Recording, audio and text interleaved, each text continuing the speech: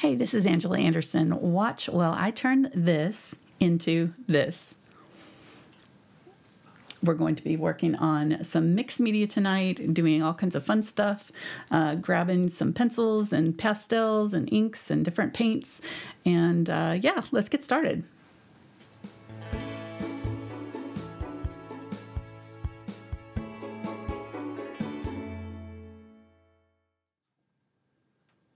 Okay, I think it's going to be fun tonight.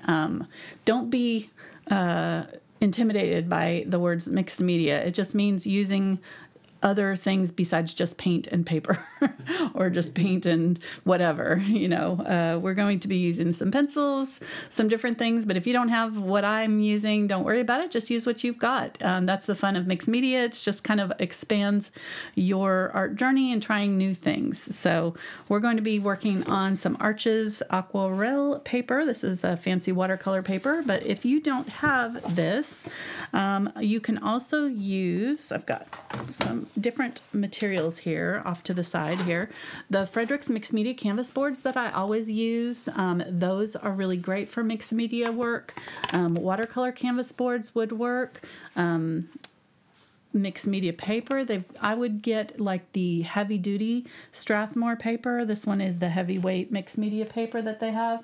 I do sometimes mess around in my mixed media visual journal, but this paper is a lot thinner and it will warp and buckle on you, whereas these papers that are a little bit heavier duty watercolor paper won't do that as much. All papers will kind of warp somewhat depending, on the kind that you're using. But, hold on. I'm having some technical difficulties there. Everything's sliding around on me. But if you don't have that, or you don't have a surface to work on, you can always also get a product called Watercolor Ground or Absorbent Ground from Golden. This one is a Daniel Smith product, and you can paint whatever it is you're going to be working on, paper or a regular canvas with this. It's kind of like gesso for watercolor, so it allows kind of a different watercolor techniques. If you're not going to be using watercolors at all, and you're just going to be doing regular acrylics and things, then you don't have to prepare your surface special at all. So it's just kind of up to you what you want to do with it. But I was kind of practicing. This is kind of the look that I'm going to go for tonight. That kind of softer, pastel-y kind of, I don't know, look. It's got watercolors, pastels, inks, pens, all kinds of fun stuff in there. So that's kind of what we're going to try for tonight. I haven't done this ahead of time, so you're going to get to see me kind of work it out live as we always do.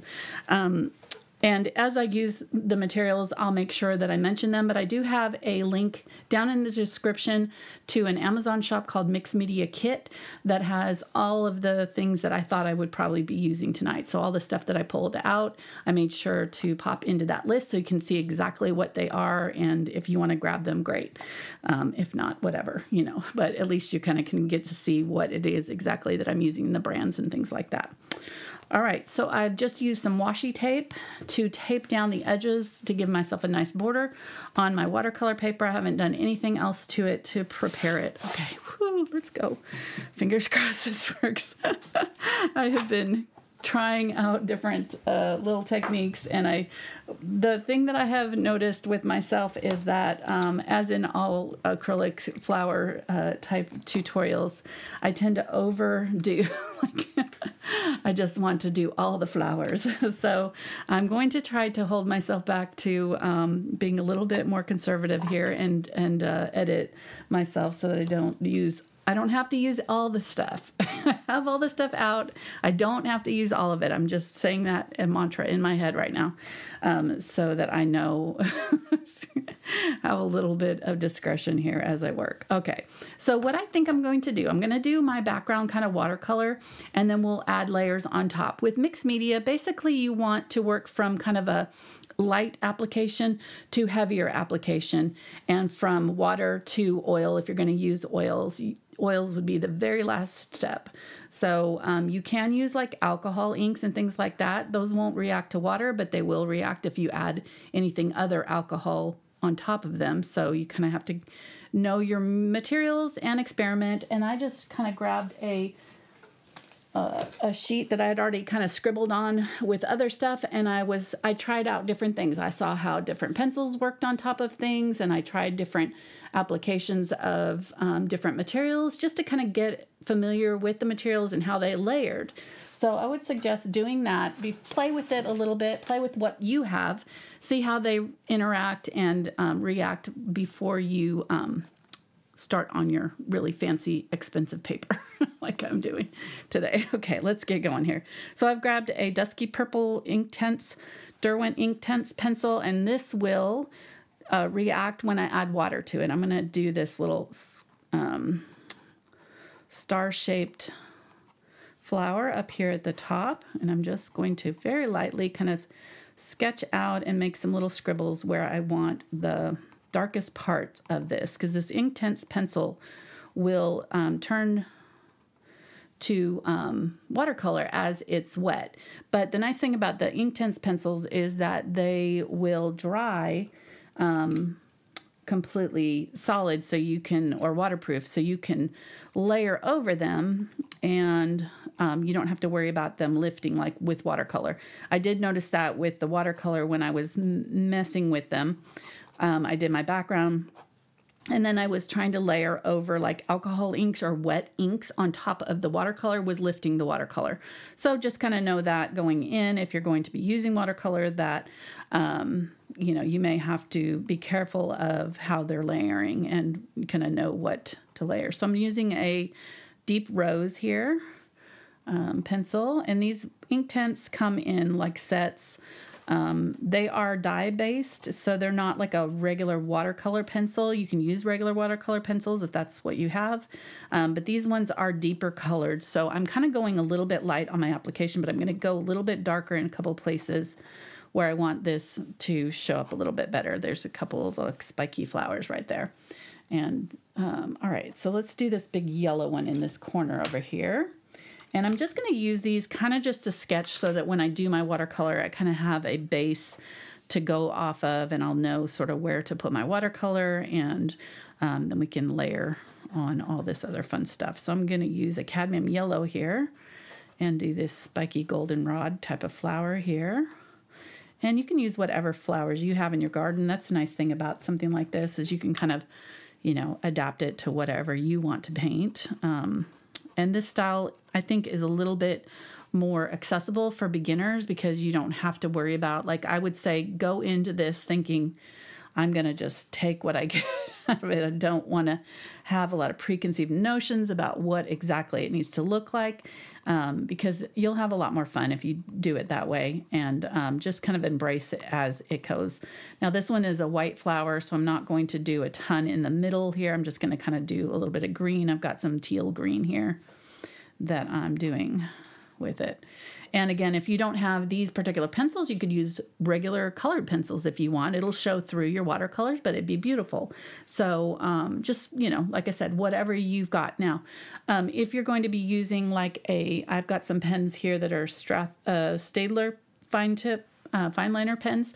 I would just do a little scribble on some paper and add water to it and see what it does. So these ones will bleed when I add water to them, which would be kind of a cool effect if I want that to happen. So, and I also have some other ones here that are the Tombow acid-free pencils and or watercolor pens, and they will also bleed. So I might just dab a little bit of those on, and you can see kind of what they do when they get wet. And again, then I've just got regular watercolors here. We'll use those. The pastels, I actually found these to be the most fun to use, and I've had these for like a couple of years and never pulled them out. They're the Prismacolor Nupastel. They're a little bit harder pastel, and I broke one. I was really mad at myself when I did that, when I was playing with it. Nupastel, so be careful of that. Kind of don't hold it on the very end and press down because you will break them. But yeah, that's a fun set there. So lots of fun goodies. I've got these in my studio and I never pull them out because I'm always painting in acrylics. And I was like, I don't know. I want to try something new. So you guys are along for the journey with me, like it or not. Sorry. Hopefully you like it. Hopefully you'll kind of have some fun, and maybe it'll, you know, inspire you to try some new things, branch out a little bit. So if you missed it last week, we did our AI girl in kind of used an AI image. Had a little bit of controversy in the comments, but that's okay. People have strong opinions about AI. I was kind of ready for that. I figured that would happen, but we had fun doing it. And I feel like we actually were watching okay, I'm going to grab dark chocolate here. I'm going to do some of these kind of daisy-like flowers with a dark chocolate just to kind of give them a little bit of structure. We were watching a show about music, of all things, and they were talking about auto-tune and how when it first came on the scene, people were just like, how dare you use that? That's going to ruin music and whatever, and now it's kind of an, accepted part of people have kind of turned it into its own art form and not good, bad, or indifferent. I don't care about auto-tune. I just care about people being able to express themselves through art however they want to. So I find the arguments against new technology to be pretty limiting. And again, AI in itself is, it is a scary kind of thing. It can, I think there should be some limits to certain applications of it, but like any technology of any kind, it can be abused in the wrong hands and used in the wrong way. But I don't think there's anything inherently scary about using a image generator to help you find inspiration for your artwork. It's not, I don't know. Anyhow, all right, so enough about that. Shiraz, that's what color I'm using now. But the music thing was, interviewing some different people. Mark took some quotes from it because it was pretty fun, interesting quotes about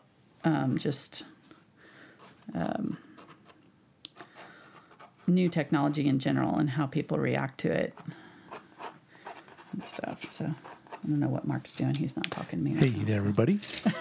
Oh, yeah, I forgot to introduce you. Yeah. Oh, my gosh, I just jumped right in and didn't even say hi. You ran off. I did. I was going. I'm going. Leave no man behind, but apparently not. So sorry. I didn't want to break in your mojo there. I was on it. I'm on a roll here. Iris blue here. Just a blue pencil. Yeah. So one of the quotes that I liked, and this is a lady who basically invented auto-tune back in like 1980. Well, she didn't invent it. She used it in her. She was one of the first to use it and was on. She was a sound engineer that helped develop. Right. Yeah. So, right. Anyways, I'll get her name for it. But she said it's hard to accept something new when it comes along because it's not tied down to a known reality. And I thought that was very interesting. Yes. So that's why, people can't accept me. It's hard to accept me because I'm not tied down to any known reality. I take your reality and I substitute my own. Is that the Mythbusters quote? I reject your reality. Reject your own reality and substitute my own. That was always my favorite quote of theirs. All right, so just doing all these little flowers here. Really get as creative and detailed as you want. This is your painting, so you do you. I'm gonna grab another Shiraz pencil here and doing these kind of spiky flowers here. And this may not be dark enough. I don't know. We'll find out when we add water to it. That's the fun of it, We don't know. We'll just find out together how this is gonna all come out. I'm gonna do some very loose flowers. I'm really not wanting these to look too fussy. Like I'm not being too precious or careful about how I'm drawing them. Just trying to kind of get some lines on here and be really expressive. So this is all about expression and letting your own kind of letting your own light shine here. And just doing a few more with that pencil. Let's do a little bit with this apple green, maybe color in some of these leaves or do some little scribblies and in-betweens with that. And I think we'll be about ready for our watercolor. All right, so this is the exciting part. We'll see what is revealed here with our scribbles. I've got my core watercolors. These are wet. These are the watercolors in the tubes, but I have put them in little pans. I got these pans and added magnets to the bottom of them, and I have a much bigger pan of them here. And then I just pull out the ones that I want when I want them, and I've got a little sheet that tells me what the colors are and everything. But it makes it really easy to do, and it's not just core. I've got Daniel Smith and Schminky and some other watercolor brands in there as well. Hey, yeah, really quick, somebody just asked, is Shiraz the color or the brand? Okay. The Shiraz is the brand. The pens are called Derwent Inktense. I don't know if you can see that. Okay, and Shiraz is the color. Shiraz was the color that I was using, yeah. Right, perfect. Let's use some of this carmine pink. I just realized I hadn't used any of it, so let's do some carmine pink down here. Okay, so we're going to do kind of a wet onto wet. So what I'm going to do is just kind of spray this lightly with water. That'll kind of open up the, open it up. I don't want to brush it on because it'll kind of pull the inks around, and I think I'm going to lay this flat to start with. I'm going to move these pencils kind of out of my way. I just pulled off the ones that I thought I would need for starters.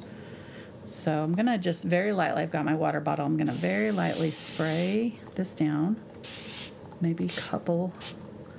What that's going to do is start moving that paint around. It may not be enough there, but we'll see. I am not a watercolor artist, so you'll find that out real quick here as soon as I start working. I think I'm going to use an oval wash or a long round. It really doesn't matter. I'm just going to, actually maybe I'll just use this one because I think I'm going to switch between these two. I'll use the Heritage wash brush, 3/4 inch. I'm going to get some water. And let me see. No, I don't think that's wet enough. I'm going to get a little bit more water. Going until I start to see them. Ah, there we go. You can see where it's kind of starting to move that ink. They're moving. That's what I want. Okay, there we go. Now I don't want it puddled up too much though. So I think I'm going to do leave my background mostly white. And let's see, what colors do I want to use here? Let's start with some Quinacridone gold, and we'll put some of that behind our yellowish flowers. I've got kind of a gold flower here. Oh, I forgot to draw in my butterfly too. So I'm going to push that around. You can see the other colors are going to start to mingle with it and move around.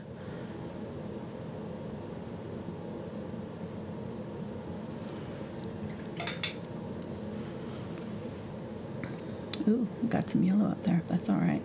I forgot.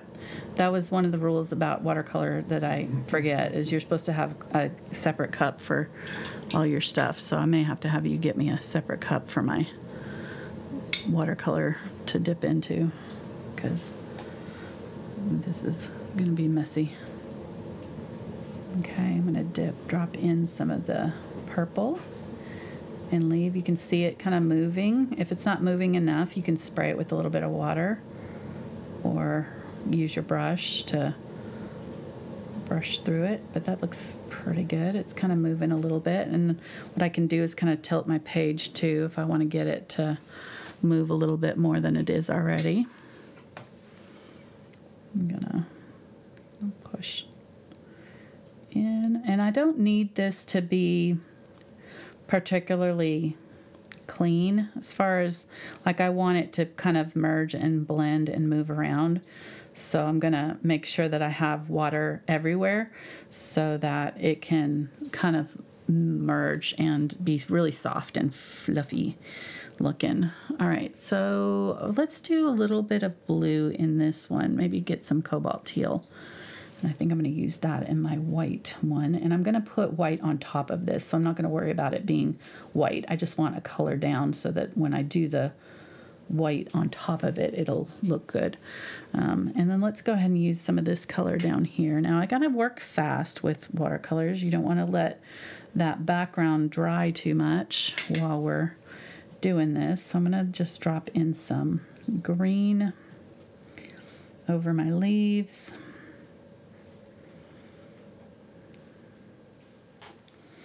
You can kind of see that. It's getting dry down here, so I'm going to spray it a little bit more. And I'm just going to keep spraying it while I'm working so that it stays damp and I can, you know, like work these layers here. And let me go ahead and just use this and brush through some of this. You can see my paper starting to get like really like soggy though, so I need to be careful not to, if it gets too soggy, and especially if you're using a paper that's not a good heavyweight paper, what it'll do is just start to tear on you as you're painting on it. So you definitely don't want that to happen. So just kind of be careful and be aware of what your paper's doing as you're working. And if it starts to act like it's gonna tear or whatever, then, you know, stop obviously and let it dry. You can see that ink from that pen is starting to kind of move a little bit. It's not moving that much, so I probably should have used it while it was wet. Let me try it while that paper's wet and see what happens. I think it's gonna move around a lot more for me.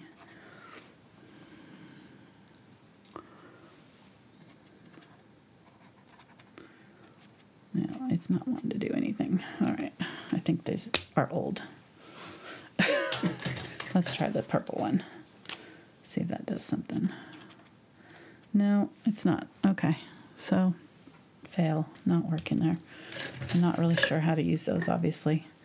Okay, so the Nupastel, these ones are the Neocolor, not sorry, these aren't the Nupastels. These are Caran Neocolor, and they are water soluble, so I can draw into this wet and they're going to spread and do fun things. So I'm going to add some of that on while this is wet, and I'm kind of leaving some little bits of the white showing through too, because I kind of like the look of that.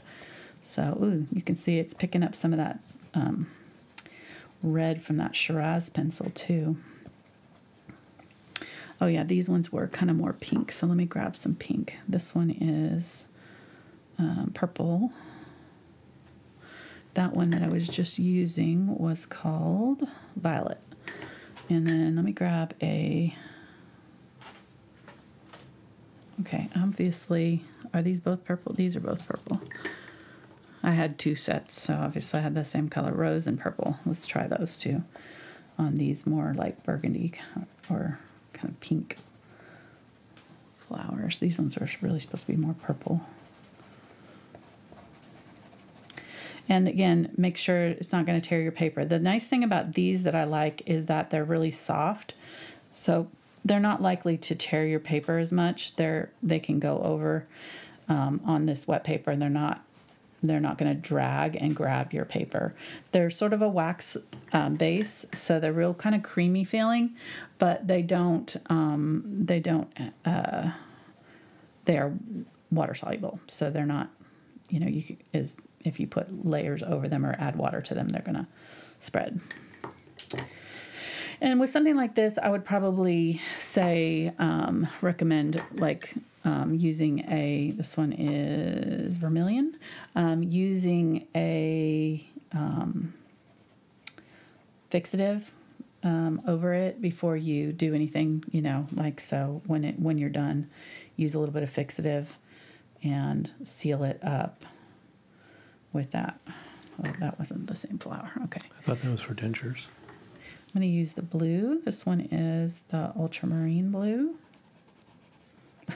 Fixative. Fixative and forget it. There you go. Hey, do you know, so is that watercolor paper? Yes, it is. Yeah. All right. Do you know the weight of it? It is 400 gram, I think. Let me see. 300 gram. 300 gram. Right. Not pound. Okay. Gram. Thank you. Yes. All right. So I'm thinking I like what it's doing here. I like this one especially. It's really pretty here. Now, if you want to kind of soften off while this is still damp, you can kind of touch it and with clean water. Obviously, mine's not clean, so don't do what I'm doing. Let me use a little bit of cadmium here. I'm going to add some yellow to the tops of these, maybe add some yellow to the flower here, maybe some brighter to some of those, a little bit in the centers of the flowers here. I've kind of left around these ones. I kind of like the kind of look of it, but you know, honestly, this is, again, yours. So you do what seems good to you on yours. I am going to draw in a little bee at some point, but I'm not right now. All right, so, and then also what we can do here before we get too far, so I'm going to splatter a little bit. And this is going to do some fun little things. So let's use, what color do we want to use? Let's use some of this May green. It'll be kind of fun, but maybe not too bright. Kind of like Mark. No. Sorry, I couldn't resist. I heard it coming out of my mouth. I was like, oh, okay. It's got to do it. Got to do it. All right, so I've loaded up the long round here. I don't want too much paint on my brush. I'm just going to tap in here. And this is going on top of this paper that is kind of slightly damp. So it's going to actually move that paint around a little bit. It's going to absorb in and do some fun things. And if this was, like if my paper is to the point where it is actually almost dry and I do that, it'll create those little blooms that you see. So I'm gonna take my paper, I'm gonna try to create a bloom. Never done this before correctly, so we'll see if we can make it happen live. But I'm gonna use my hair dryer and blow dry this until it is almost like just not shiny, just barely not shiny. So and I want to make sure I don't have any puddles before I do this, so I don't see any major puddles. If you do, just damp those off with a paper towel. I've got some heavy wet right there, but I think it'll be okay when I dry it. So okay, here we go.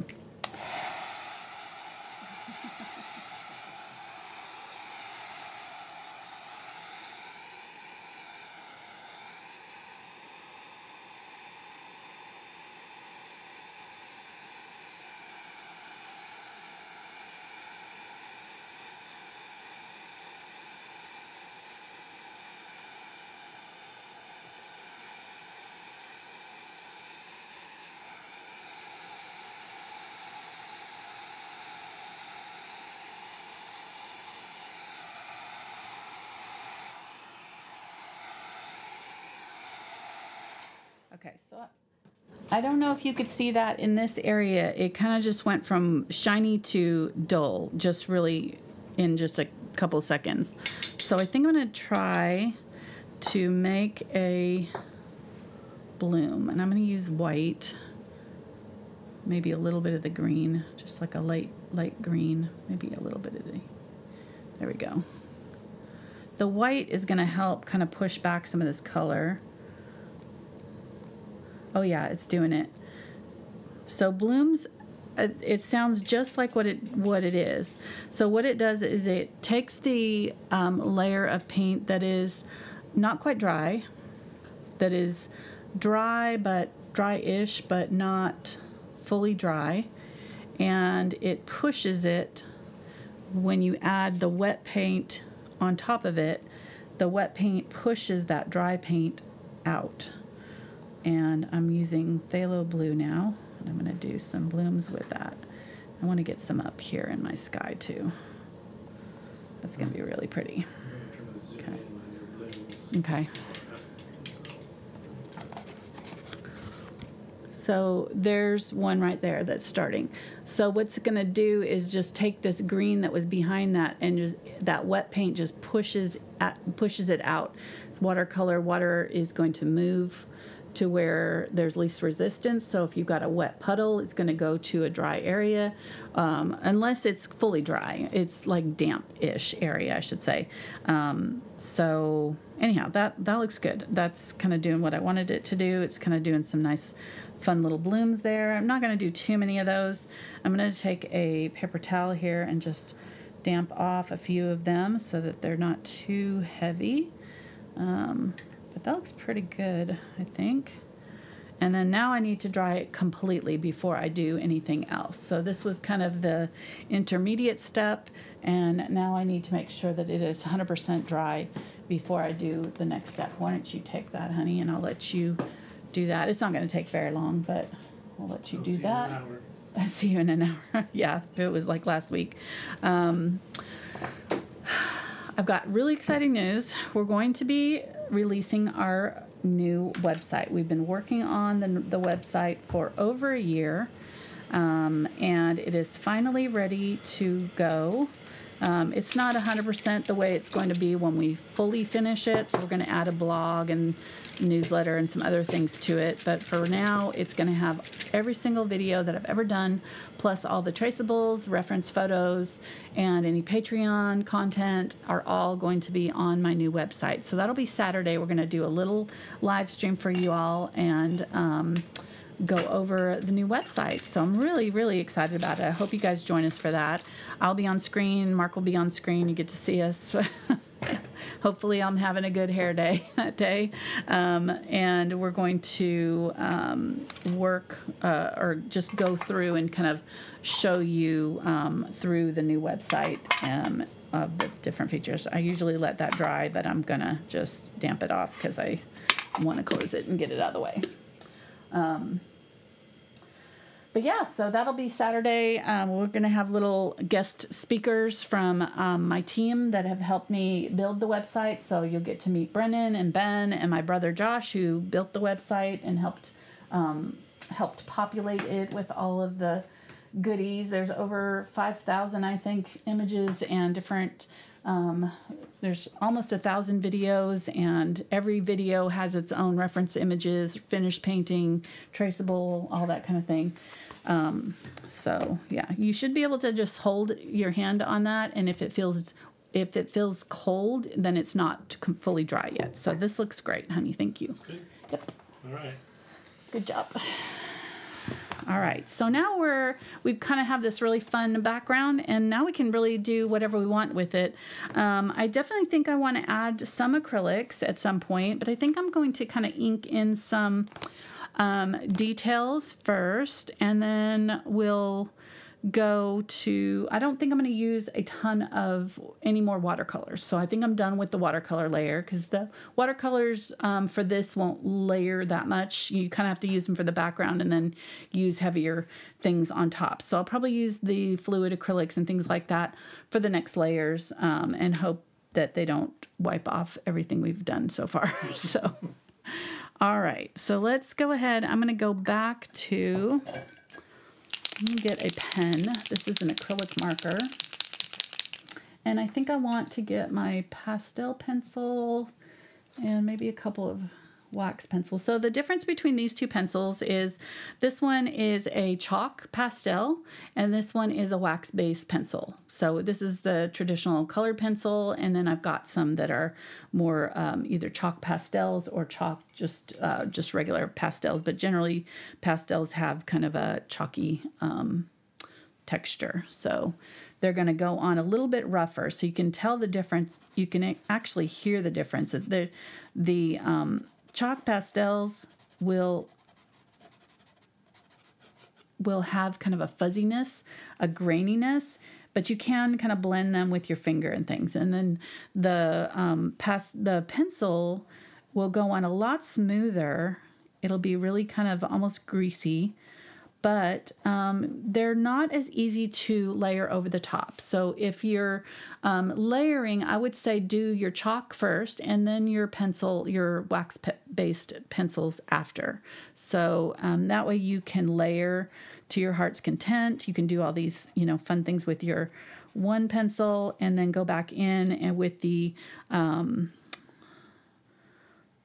colored pencil, and you can kind of blend and it'll kind of soften up your edges. So if you want to kind of get a little bit harder edges anywhere or whatever, it'll work really well for that. I'm going to grab my pencil tin here and try to find a darker green. There we go. Give it some depth. So I don't want everything to be super light, I want to put in some darker areas here. I said to do the chalk first, and then I did the exact opposite, but that's all right. So there, and then what we'll do is we'll go over this with our acrylic marker, and the acrylics will kind of go over everything, for the most part.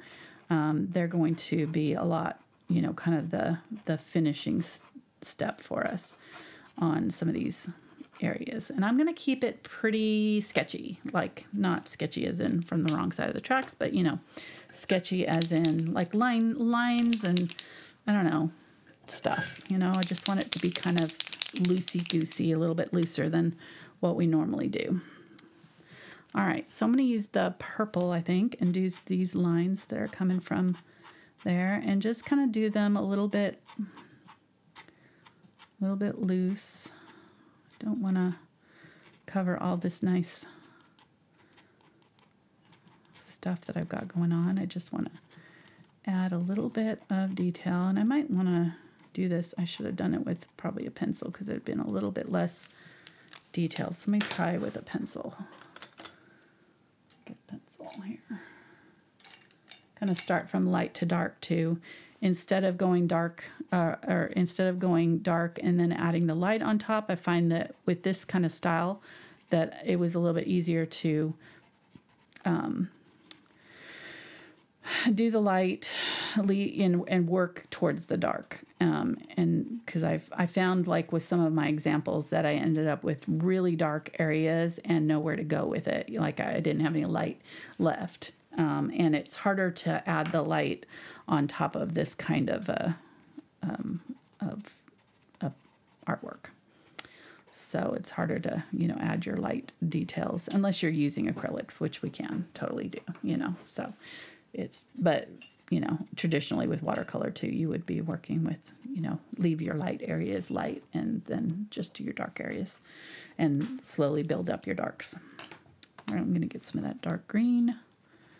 Add some of that. That area is a little bit wet still.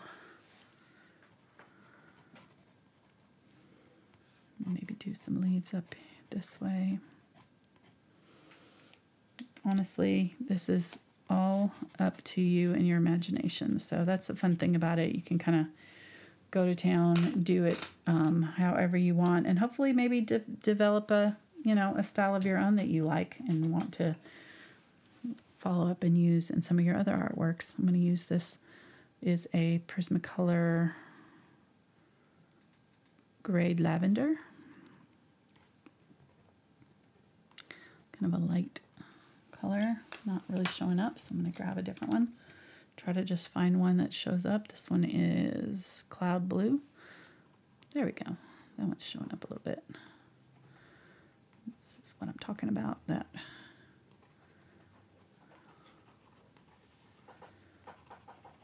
okay, so I don't want to lose that fuzziness on there, so I think I'm going to leave that one. I'm pretty happy with how that looks. So that's kind of going to be the gold standard here, and I'll try to kind of make the rest of them sort of fit that aesthetic. I'm going to use this pencil for the white flower. And I said I wasn't going to do any more white, but I am going to do a little bit of white here with the ink. I've got some watercolor ink, and I'm just going to use the tip here. I need to shake it up. So the alcohol pens didn't work? The what? The alcohol pens? I haven't used the alcohol pens yet. No. What was it that didn't Well, these ones didn't work on top of the, you can see where I did them right here, and they didn't bleed very much, so they soaked into the paper really quickly. I did use them on the other paper. They worked well on top of the acrylics, so maybe if you did them on top of an acrylic layer, they would work a little bit better, but I noticed when I used them on top of wet, like if I use them now on top of the dry watercolor, they lifted the watercolor, so I'm not going to do it. So what are those called? Huh? What are These those ones called? were the Tombow, I can't, duo pens, I think they're called. Okay, they're a pen. They're an ink. They're an ink pen, right. but they're supposed to be like water soluble. I mean, I've used them before and they were fine. So it's just I don't know, it's just they're doing weird things. So I'm going to do that. I'm going to dab on some watercolor white. Could be ink, really, but this is watercolor, so it's going to be water soluble. And I'm just going to dab on a little bit of water just in that area, just to kind of get them to move around a little bit. And I probably should have wet it down before I did this, so that then they would have pooled up. I didn't really think that through very well. So you guys are getting to see the real deal here. This is me just trying new things, experimenting. Probably every time I'm doing this, though, I'm kind of learning and kind of like putting that in my brain, like, okay, for next time, I'll know to, when I'm using that ink, to, wet it down first and then put the ink down, whatever. So it's all about learning and trying new things. So that's kind of fun. That one, I kind of want a little bit more of that lighter color at the top there. I kind of wish I'd done a little bit darker around it, but it's fine. Okay, so that's good. And then we'll go in with the pencils and add some darker details around it, I think, but that'll be fun. All right, let's do it on these flowers. I said I was done with the watercolor, but now I'm rethinking it. I want to use that white that I have there. So I'm going to wet down these flowers, and we'll use it on just these flowers. And you want to wet down past where you think you want it to go, or if you want to stay really tight to adjust a certain area, then carefully paint in that area, and then you can add this. But the nice thing about the white watercolor is that it is opaque, and so it will cover over other layers as opposed to regular watercolors. So it's kind of like a gouache almost, I think. I'm not really sure what it's made out of, but I'm going to, come on, see if I can get some on here. Actually, I'm going to put it on my palette over here. There we go. And that way I can kind of dip into it. There we go. All right, so these are the areas that I've wet down. I could do this with acrylics too. So if I did it with acrylics, it wouldn't move as much. That's the thing with the watercolors that's different from acrylics. Acrylics, you put it down, it's going to stay where you put it. With a watercolor, if it's wet around it, it's going to move to the wet area. So that's the main difference, and for good or bad, so whatever, if you want your layer to stay exactly where you put it, then use acrylics for this layer, and just use acrylics for certain things. And you can do the background with acrylics too. If you don't have watercolors, don't think you can't do this. You do it. It won't be as fuzzy, but you can still get a similar effect with watercolor or with acrylics. Okay, so what is that? In some, what is that stuff that you're using this right is now? what watercolor ink. Watercolor ink. Okay. Eco line. I put it in that list. Liquid watercolor. All right, perfect. And I have this question only because when we were in the Dollar Tree this past weekend, I saw that they had the old-fashioned watercolors, in the little plastic trays, for like $1 or something. Right. So for me, a serious question, would that type of watercolor work just as well as what you're using? Sure. Yeah. Okay. I mean, it won't be as vivid, but I'm not using it really dark here. So yeah, for sure, you could use the cheaper watercolors. It's not going to be, now they won't do the white here, you know, the white ones right. Won't be in that. Right, but just that standard Oh, for sure. rainbow palette that you get. Yeah, for the background, 100%. Yeah, this is definitely one that I could see doing with kids. Like I think that it would work really well for, working with kids and just grabbing, grab what you've got and use it. That's the main thing. Don't let it limit you. I've got a neon one. What? We're using that. Hello. I did not know I had a neon pencil. You could use neon or acrylics if you have that. How fun is that? Okay. I'm going to add some of that down here. Just a couple of places. So whenever I add a color that's unique, I always want to add it other places because it always tends to kind of look better if you do, I really love the way this turned out. I kind of don't want to do a whole lot to it because I love it. So don't let me mess it up. She says as she grabs a pencil to mess with it. Okay, so I am going to do a little bit darker areas. That's the only thing that I think it needs. It's just a little bit of darker here and there. And I'm using the pastel here. I'm going to use my finger. And you can also use like a Q-tip. And the thing with pastels, I don't know if you knew this, but if alcohol, they will move, like move. So I'm going to use a little bit of alcohol. You can tell I've been watching a lot of mixed media stuff. I love watching mixed media artists. I find it fascinating because it's so different from what I do. So there we go. So I can get that. It's not going to hurt the watercolors at all. Whoops, I grabbed a little bit of white there. This is just alcohol, but it'll push that pastel around a little bit more than just using your finger. And then it'll evaporate off, so it's not going to hurt your watercolor or anything else. So there we go. That looks good. I think I'm going to actually dip that pencil into the watercolor or the alcohol there. And just dab in some little Fitzy's grumbling. He had to go to the vet today, so he's not happy with me. Mm-hmm.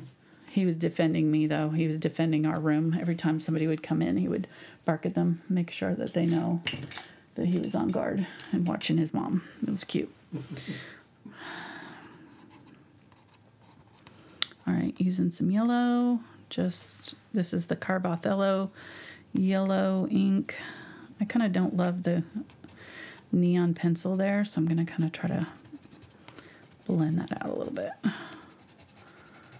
And again, I mean, the thing with this is you kind of just have to know that there's, there might be some parts of it that you don't love, or you may decide after the fact that you liked it better before you did XYZ or whatever. But you can't let that stop you from exploring and trying. So just, try to go into it with a little bit of an open mind. I feel like at least I have to tell myself that, because I'm much more of a perfectionist artist than this would make you think. I like to have, I like to go realistic with my art, and so doing things this way kind of prevents me from doing that, because you can get realistic looking works with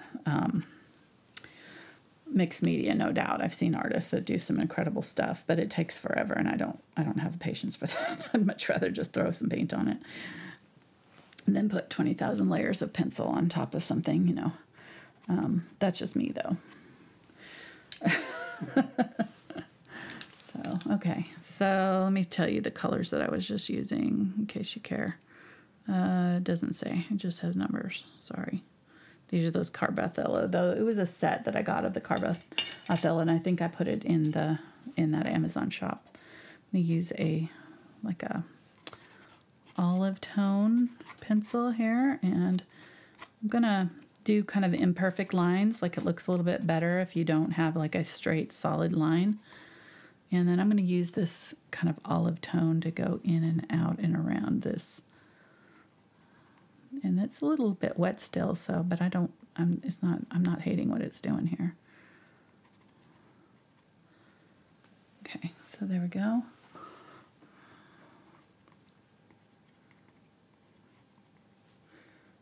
The Queen Anne's lace has those little clusters of white flowers that are all kind of bunched up together, so I'm kind of trying to just give them a little bit of shadow underneath some of them. All right. Get some of this darker. I feel like it's really light down here.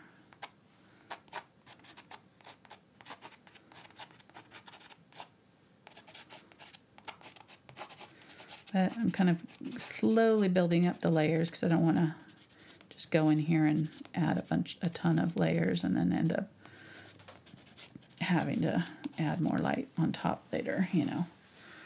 Okay, starting to get there. So are you controlling yourself? What? Are you controlling yourself? I am.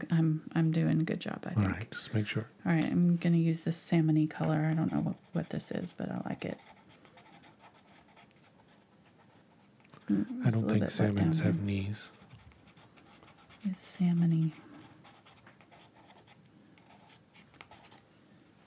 Okay, and I'm going to use it in a couple other places, so it's not the only place that I'm using it. I'm going to go ahead and use it in... Oops, that's the purple ones. I keep going over those with this color. Okay, let's define these out a little bit. And I feel like I could have probably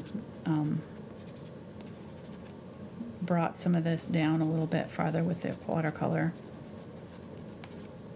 But so far so good. I'm liking it. It's fun. No stress. We can start adding some acrylics. So let's go ahead and do that because I feel like I'm kind of ready for some actual acrylics, and then when we can go back in and kind of edit with our pencil and things. So I'm going to add in these will be kind of our last. These are the pastels. They're so soft that, and they're so powdery that you kind of don't want to layer on top of them because you really kind of almost can't once you put them down. So I'm going to put them in a couple places here on this one, maybe if I can get them to stick, and set them aside, and we'll bring them in at the very end if we want a little pop of something here and there. Okay, I'm going to put these away, making sure I get my pencils in the right spot and in the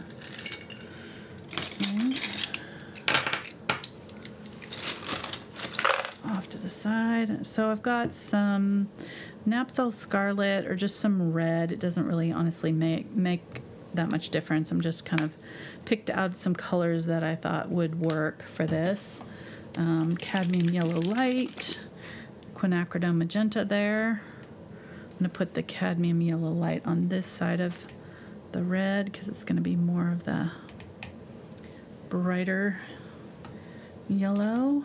And then I'm going to use some Australian Sienna or some Nickel Azo Yellow Gold or Quinacridone Gold or Indian Yellow Hue, just basically kind of that goldish yellow. And then I've got Australian Yellow Green, which is like green gold. And then I'm going to use an Aqua Green, which is like Cobalt Teal.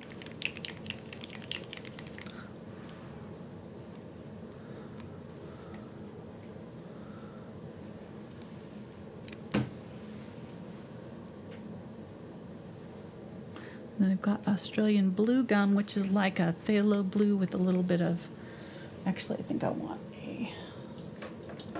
to use phthalo blue instead because I want to have a darker blue color. I need some dark in here. And that's what I use to do the splattering, so that'll be a good one to mix in. So the Australian Blue Gum would be kind of like a turquoisey blue.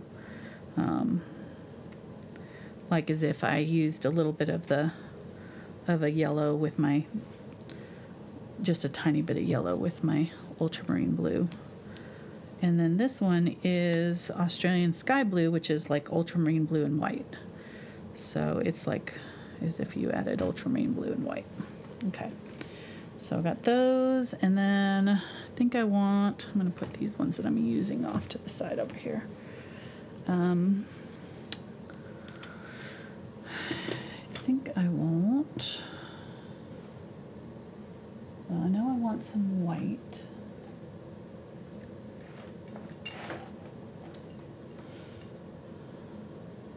I'll be able to make a dark green with my yellow there. Put out some white. Okay.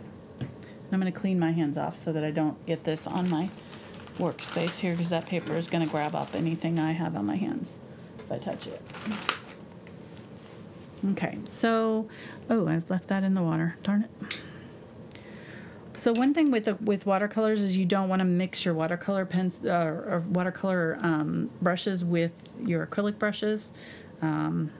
I honestly don't know why. I think that the acrylic brushes kind of make the watercolor brushes absorb less water because they're kind of a little more caustic. Plus, a lot of times your watercolor brushes are softer and you don't want to use acrylics with them anyways because they'll damage them.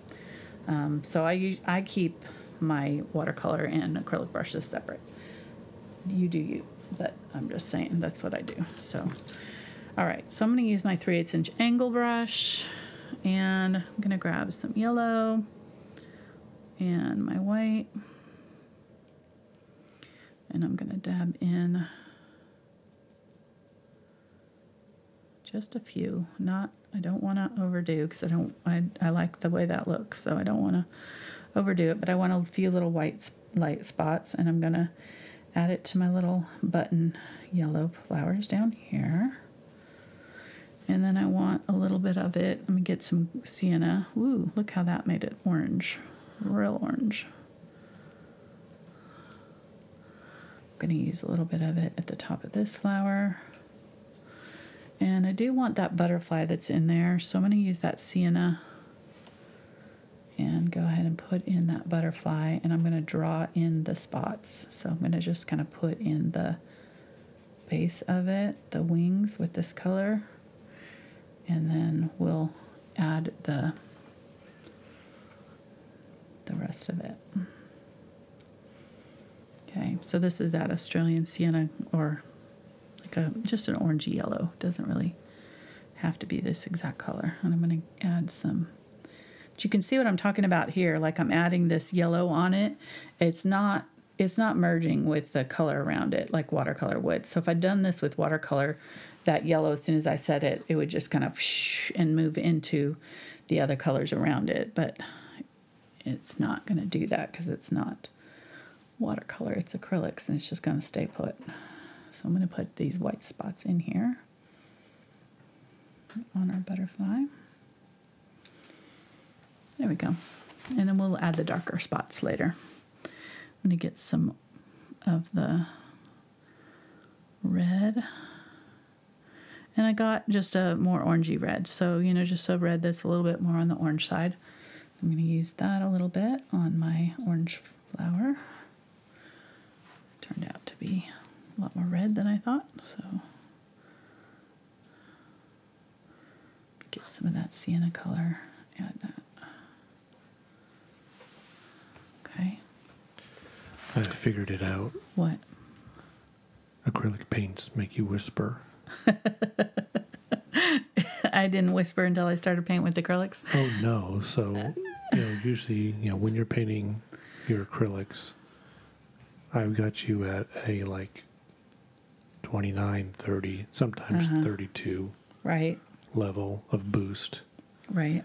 At the start of this show, I was down at 19, 20. So, you were carrying it all on your own. Mm. You were no boost at all. I didn't need a booster seat. No booster seat. Now we need a high chair. Okay. I'm using the red. I added a little bit of magenta and the white here. So I've got a pink, and I'm going to use this on my pink flowers here. And I'm going to go a little bit more magenta here now. I use this kind of coral color down here. And then I'm going to use this kind of pink. I just realized that these pink ones only had it at the very top. I didn't really look at my reference photo that well. when I got going here. So I'm gonna just dab on, and you can see that this is gonna stick. So it's gonna go on top of whatever we've got going on just fine. We're not gonna have any issues with this covering. If it was super waxy, like if you had a bunch of like colored pastels or something like, or not colored pastel. Well, yeah, pastels could do it too. But basically, if your paper surface was really saturated with substance, whatever it was that you were using, it could cause you issues with, you know, absorption, or, you know, the acrylics could kind of just set on top. So in that case, if you've got like a really heavy layer of pencil or something on here, what you can do is spray it with a fixative, just any kind of, let's see if I have one right here. I have a matte fixative, workable, fast drying. I'd spray it on here, but it would stink up the studio, and it's really, you should really take it outside. You shouldn't do it in an enclosed space. So anyhow, but do that, and then you can paint on top of it. Once you do that, it just basically seals it and kind of resets it, and like an invisible layer of like almost like sandpaper, you know, on top of it, gives it a workable finish that you can put other layers on. And same thing for like pastels or pencils or whatever. As you're working, if you get to a place where they're not like laying down anymore because that paper is saturated with substance, you know, the either waxy or chalk or whatever, then that workable fixative will help give you. It can make it a little bit darker though, just FYI. All right, so I've made up a purple here with my magenta and phthalo blue, and I'm going to use that on the, ooh, that is dark. I'm going to get a little bit of white here. There we go. That's really dark. I want some of that to show through, so I don't want to cover it up too much. And I want my pencil lines to show. Like I want to see all the layers. So I'm just using this as an enhancement, not to cover everything up. All right, and then I want to use a little bit of it in other places too, down here, so that it all kind of goes together. I'm going to use this in this little flower right here, these little thistles or whatever they are.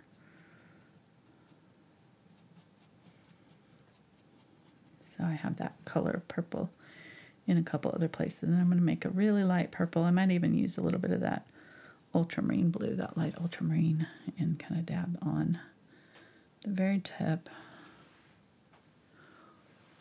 of some of these.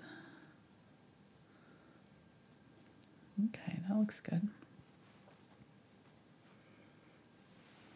Just making art here. Nothing. Okay, it's very soft. I mean, it goes along with the reference photos. So if you want to go a little bit darker with yours, by all means do. Like normally I would have more contrast, so I might go in with a little bit more of a darker color and kind of add some little bits of darker. But I kind of like the soft look, you know, the pastel-y kind of softness to this, so it's up to you how dark you want to go with yours. Just feel free to make it more intense of a contrast if you want that. I'm going to add a little bit more right in here because I feel like I kind of lost these flowers. They sort of merged into one big blob of pink right in that area.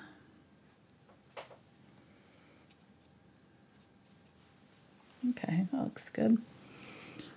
Getting there.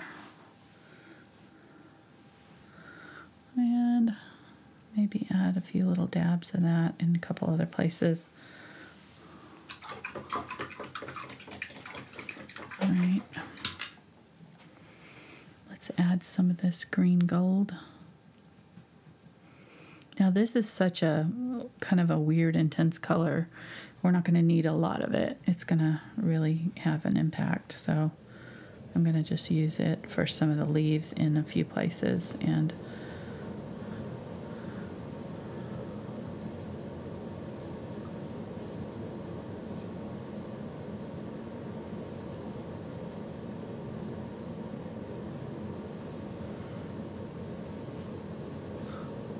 maybe do some stems with it right here.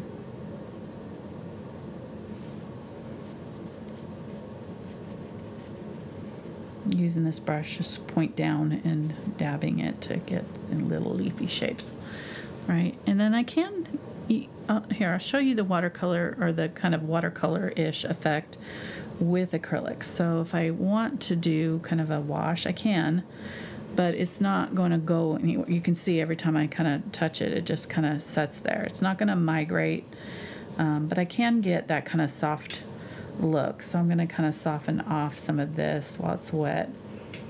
Just use water around it and let it kind of push, but it's not going to move much at all. You can see it's not going anywhere. Where I put it is where it's staying. So just kind of know that, you know, it's not good or bad. It's just the difference in materials. It'll migrate just a little bit, like it's doing a little bit right there, but it's not going to move as much as watercolor will. If I put a watercolor on top of a wet surface, it's going to go and just move, you know, really,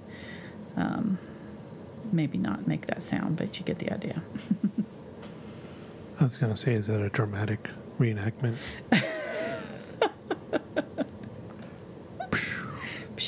Probably yes. At some level it's making that sound. What? Probably at some level it's making that. Yeah. That's true. Subsonic. Yeah, or you can make it yourself. Just don't confuse it with the pew pew. It's more of a pew. Pew. Yeah. Got it. Thank you for that, honey. I appreciate it. Just trying to keep it real. Okay, using some of that teal green here. We're getting close to done with this. I mean, we can be done at any point that we like it.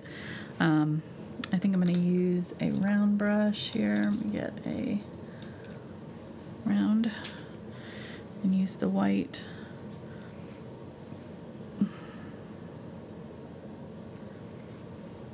On top of the watercolor area, just to, so now that, you know, I've got this kind of soft watercolory area here, and I'm just going to use this titanium white is going to really show up. So anywhere that I put it, it's going to really, you know, be maximum impact here.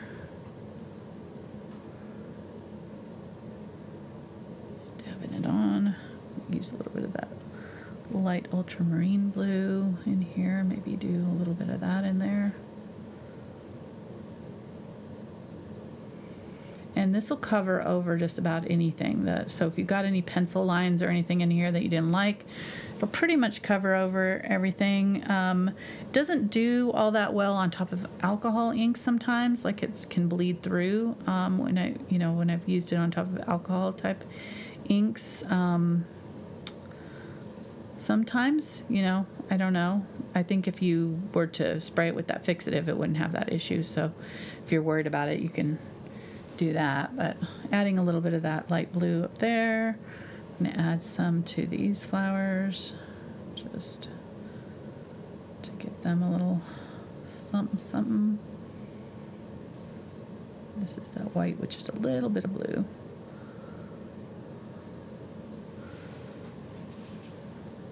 I'm liking it. It's starting to get there. Maybe get some of that darker, some phthalo blue with some of that, and a little bit of purple.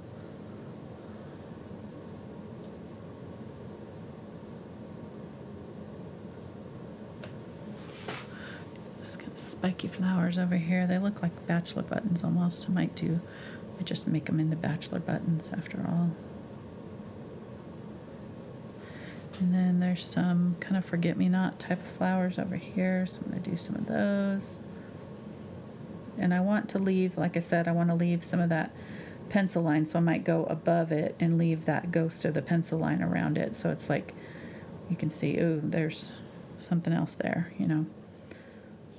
Not cover over all of my original paint here that we did. I don't know, it's close. There's a little bee in my picture too. There's a couple of bees, so I might put those in as well. I'm gonna do a dark See if I can get a black out of this. I don't know.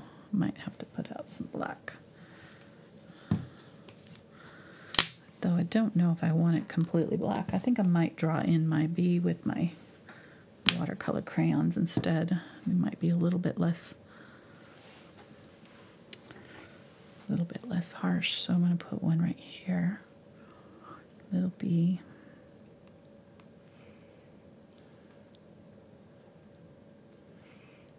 Just a black watercolor crayon, or you could use a chalk pastel or watercolor pastel, whatever. So this will be water soluble, so if I mess with it later, it will come up. So I just have to watch that. Make sure. I'm going to use this dark blue that I created over here and my white, and just give him some wings. And he's against that purple or that yellow, so he kind of shows up against that pretty well. I'm going to get the white. There we go. Cute. That's about all I'm going to do. I'm not going to really define him too much, I think. If I want to, I might add just a little bit of my darker yellow at the top, just to kind of give him a little bit more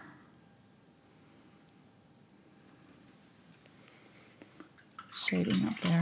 But yeah, it's cute. Okay, and let's use that for the other one that's over here too. Let's see where we can put him. We're going to have to just paint him in because we haven't left room for him. So we're just going to have to do him right here. There, and right here with the little head. There. Little rump. Okay, and then we'll do a little bit of white at the bottom here.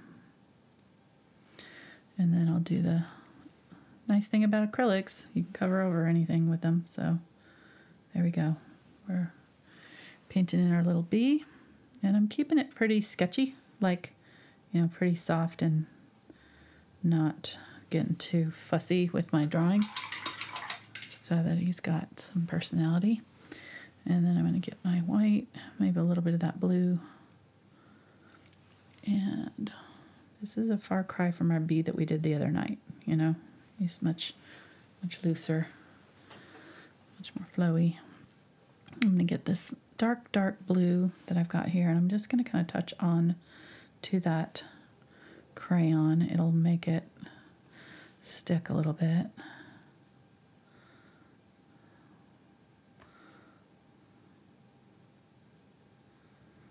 And the paint's still wet, so it's going to move just slightly into it. Okay, that's cute. I like it. I like it a lot. All right. Let me get some of my reds here. Make a dark brown. Add just a little bit of blue to make them desaturate them. And I'm going to use that here and just dab in some little dots around my white flowers.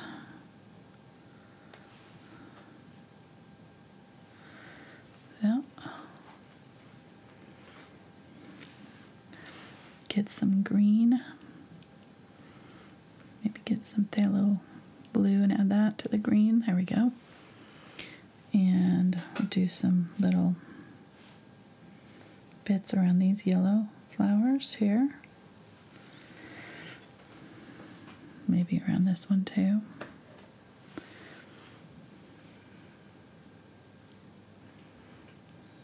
I'm honestly not looking at my references all that much too, which I think is kind of the fun of these kind of things too. You can kind of just let your imagination go. It doesn't have to be an actual real flower, you know. You can just kind of do something a little bit more abstracted. That's the name. The abstract flowers, even though this isn't really technically abstract. Abstract would be, you know, something that you can't necessarily identify. We can identify this a little bit, so, but I like to use that because people like to, I don't know, it makes it a little bit different than Impressionist, because this is, I think, a little bit looser style than Impressionist would be. So I'm going to add a little bit of yellow to that green and my white. I'm going to use it at the top of these flowers.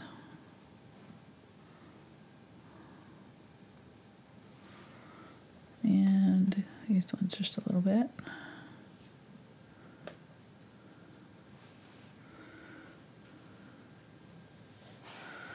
I like what the acrylics did down there, though. It's pretty. It looks nice. It's soft and kind of flowed pretty nicely for me. So if you don't have watercolors, I would say just try this with acrylics. It may not look exactly the same, but that's okay. That's not the goal anyways.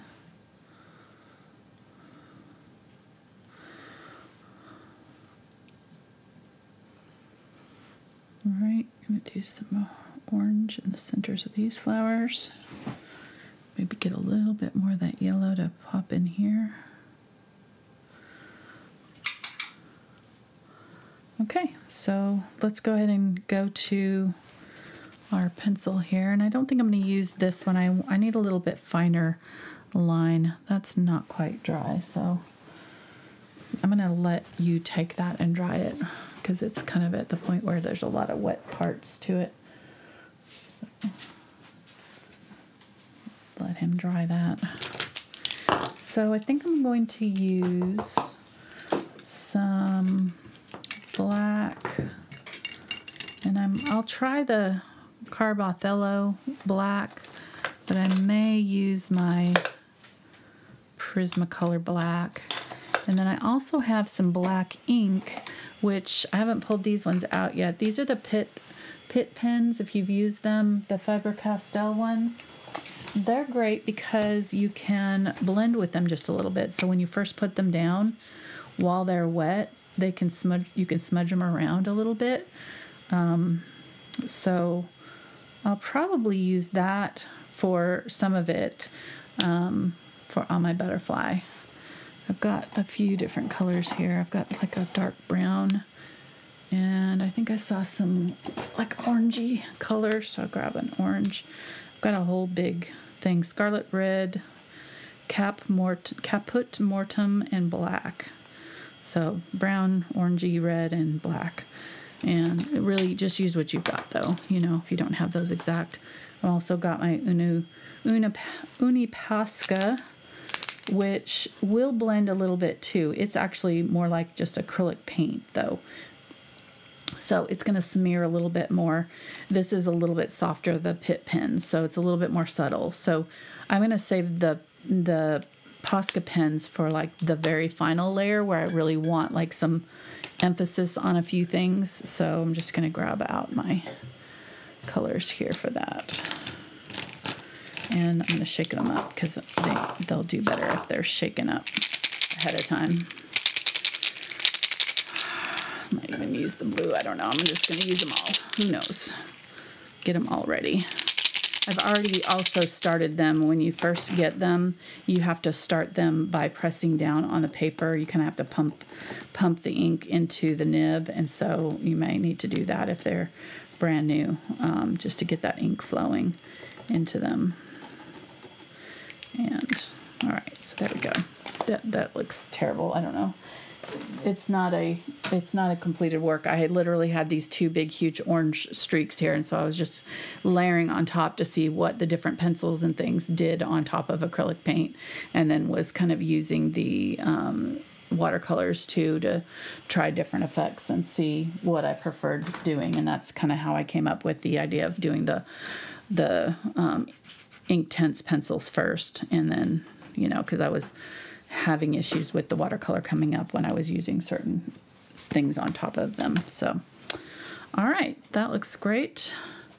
So let's go ahead and let's do our butterfly here. We're almost done here. This is just kind of finishing little touches now at this point.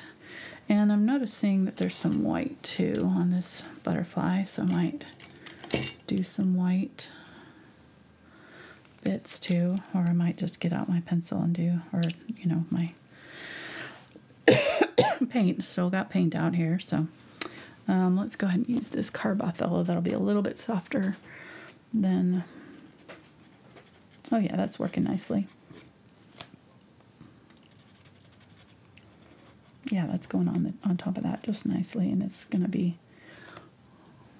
kind of subtle, a little bit softer looking than actual paint. So again, this is just a preference. I mean, I use acrylics just all on their own 99% of the time. So this is just for something different. It's not saying this is a better way of doing it. Just trying something new. Scarlet red here. Let's get some red. There we go. A little bit of red there. There's a little bit of red down there. And again, since these are pastels, they'll blend a little bit. So I can, you know, if I wanted to use that alcohol, I could do that on them.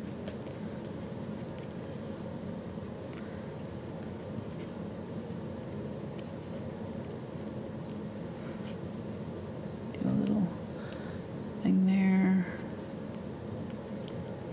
Do a few little lines that indicate the wings, and that's about all I'm going to do. I'm not going to overdo the detail on him. I've already got the white lines there, so that's nice. And then if I use my white, you can see what it's doing. It's kind of turning it gray in spots, so that's actually kind of nice. It's softening it off a little bit. I like that. Actually, want a second.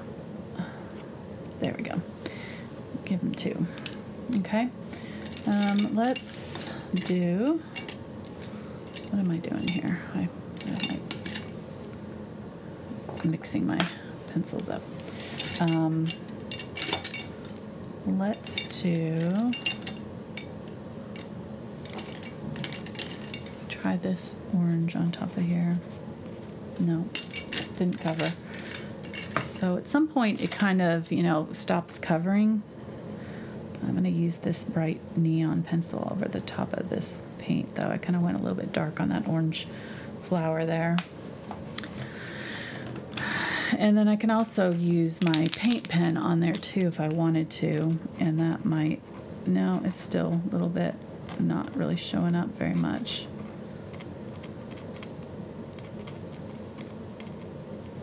But I can kind of mark out some things. And again, I kind of like seeing that little ghost of my original lines, so I've been kind of leaving those intentionally, but again, that's your, you know, preference. So if you don't like that look, then you can clean it up.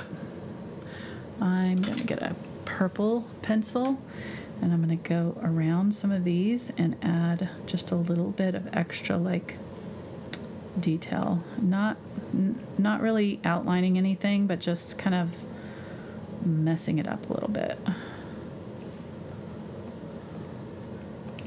You can see the one that I've done it and the one I haven't, and see, you can decide which one you like better. Just a little bit. I feel like I covered up all of my initial drawing on this one, so just want to add a little bit of that back in. With that kind of scribbling that I had going on. Okay.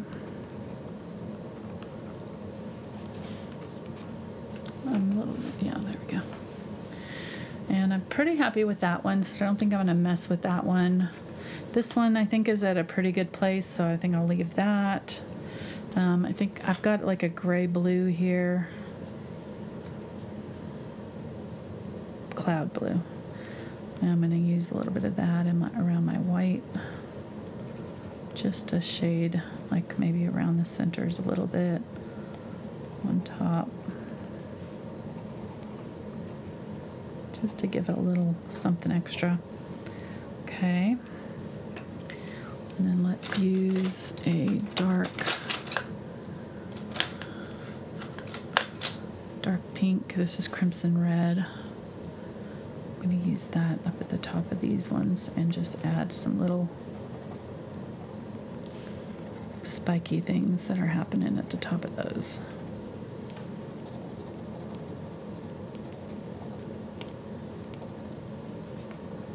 maybe a little bit of that darker color in the middle. Just scribbling it in. And that was the Shiraz color. Nothing says you can't get these again and use them again, though. These are the watercolor pencils. So if you decided you wanted more of that Shiraz color back in, it may not layer over the top of the acrylics very well, but it'll definitely layer on the paper still. So I could do that, and I could add a little bit of water and make it, you know, spread a little bit here too. So that's another option too. Again, you know, until your paper is completely soaked in with, or completely saturated. Call it saturated even though it's not wet, but you get the idea. Like the paper can only hold so much before it just won't hold anymore. And so you have to either layer with an acrylic or something like that will cover over, or spray it with a fixative or something. So that's interesting. So adding the light pink here. The watercolor basically becomes part of the paper. Right. And the other mediums, the acrylic and the pencils and things like that, are on the paper. Right. Mm-hmm. There may be some leakage. Okay, got it. Yes, that is correct. Never thought of it that way. Mm-hmm. Yes. But the thing with the watercolor is, if I was to go over here and add water to it, they will reactivate. So if you have a good paper, the watercolor will reactivate. So that's why I haven't been doing a lot of wet media on here, because the watercolors would tend to wash off. So going in here with some dark green here, I mix the green gold with the phthalo blue, but you can just, you know, use whatever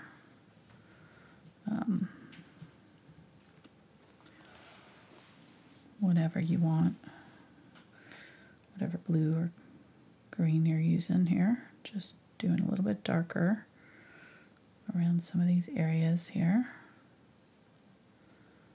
giving a little bit of detail, a little bit of darker bits. Okay, that's helping, I think. And I'm going to use a little bit of just watered down and maybe soften off some of these so they're not so harsh.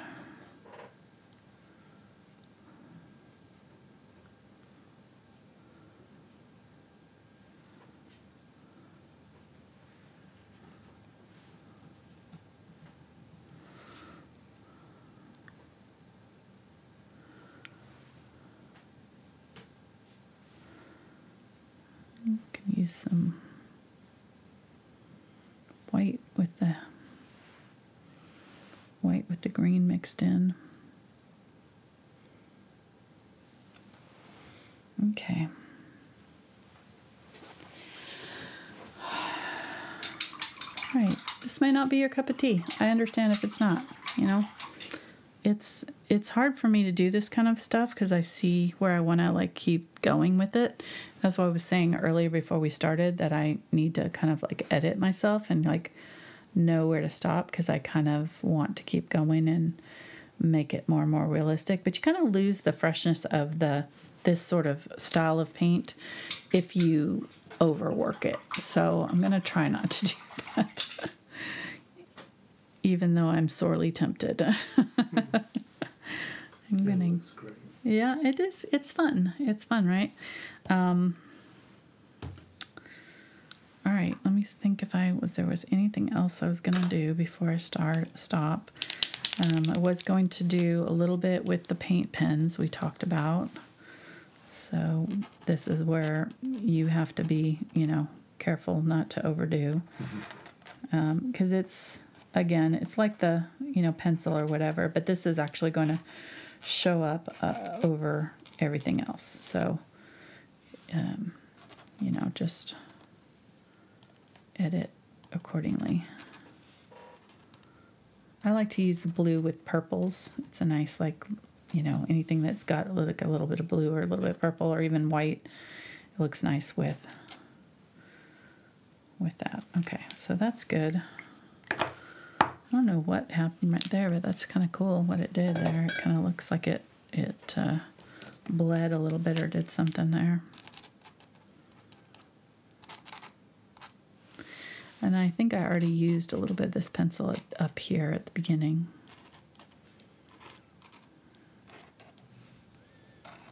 Okay, so I don't want to overdo. I think that's good. I think I do want some green. I'm gonna, whoop.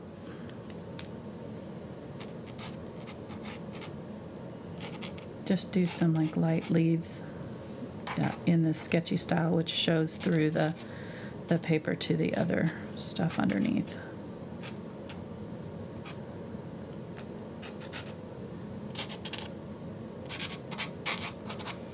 And maybe some little scribbles down here for the leaves that are popping through.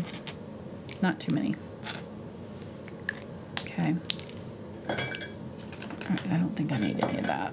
I might do a little bit of yellow on these ones though.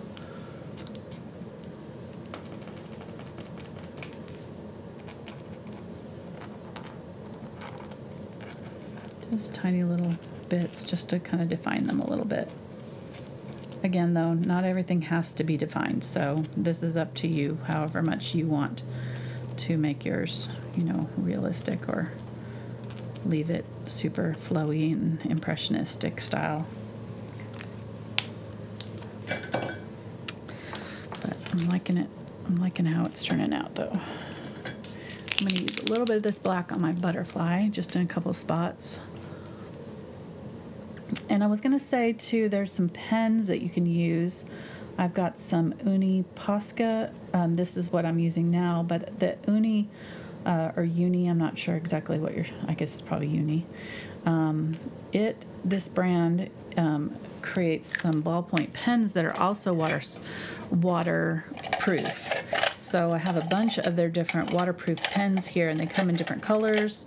And I included, I think, one, maybe these ones, but they're all basically the same kind of pens as far as they all generally have waterproof type inks.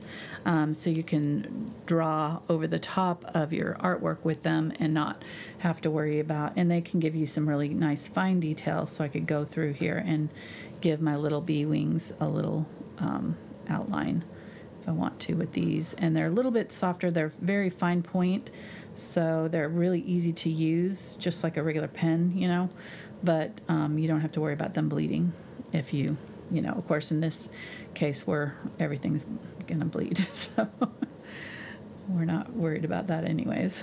But I'm gonna outline just a little bit of my daisies here with this.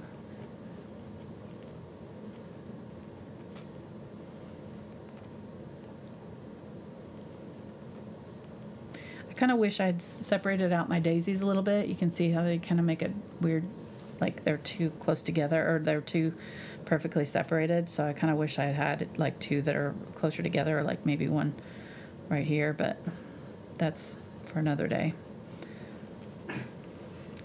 You know, it's just, it is what it is at this point. I can use some pink if I want to, whatever, you know, you do whatever you are into. I think that's good. Okay, so I'm going to sign with this one here. That's the Vision Needle, it's called. Kind of fine point. They have different ones that do different things at Jetstream, and different ones. Some of them are a little bit more like a gel pen than others, but okay, so let's go ahead and tear off. I didn't really do up to the border much with this, so I don't think it's going to be a super dramatic reveal, but we'll have a little bit of a border. And if you wanted to, like if you have gouache, you could use gouache with this too. So the gouache would be similar to the watercolor, only it would go on probably over the top of the watercolor because it is like a opaque watercolor. And it's matte, so it wouldn't be as shiny as acrylic, but you know, the thing with the gouache too, like the acrylic or like the watercolor, is that it is reactivates with water. So there we go. All right, fun. Hope you guys liked that. That was really fun. I hope I enjoyed it. Let me know in the comments if you want to see more videos like this, because I would be more than happy to do more like this in this kind of mixed media style. It's just a little bit kind of fresh, something different. We've done acrylics for 10 years now, so I can count on one hand the number of other kinds of art we've done in different videos. So it's kind of fun for me, and hopefully maybe fun for you guys. And please share your artwork with me in the comments. You can see the links to my social media, where if you tried this and you did kind of your version, I'd love to see it and see what you came up with. And yeah, we'll see you hopefully on Saturday. We're going to be doing a live stream on Saturday to reveal our new website. So stick around for that. It's going to make it so much easier to find my videos and to get some freebies on there. We're working on all kinds of fun stuff on there. It's not quite 100% ready, but it's at least ready for now. So it is what it is, as we say. And we are going to let you guys start enjoying it, because I think you're going to really like it. I hope you will. So, all right. Thanks again for watching, and we'll see you guys next time.